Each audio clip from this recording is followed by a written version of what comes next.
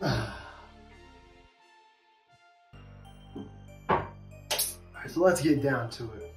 So about a week ago at NCWO in McAlester, Oklahoma, I took on Tino Valentino, one of the best wrestlers out there today.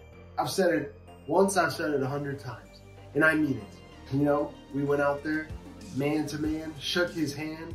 You know, people can say what they want to say about there was a foreign object, that I had an advantage against Tino with Kinzer Keel on commentary, but let's just not, you know, let's not put that narrative out there because it's hurtful towards not only Kinzer, but to me and to Tino.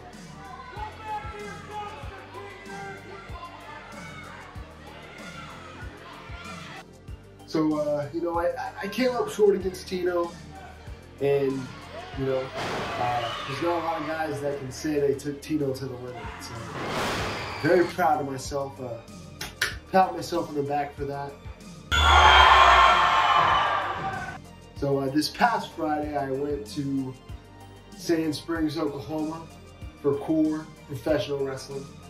The best wrestling in Northern Oklahoma, where I had to take on two of the biggest wrestlers they have on the roster. Both combined weight probably 700-800 pounds, to be honest with you. And then there's me, you know, solid 205, you know, just a regular guy trying to make it in this business. But you know, Core thinks highly of me. You know, the fans think highly of me, and that's why I was given that opportunity. I was put to the test to see if I was going to rise to the occasion. And if you watch the match, you watch the footage, I think I rose to that occasion. I think I handled it very, very well.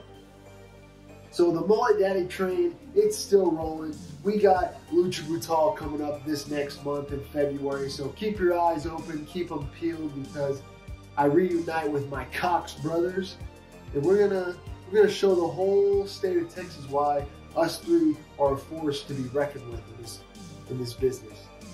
You know, we've been compared to the Freebirds of the past, but I think we're a whole nother, we're a whole new breed of cats. I'll put it that way.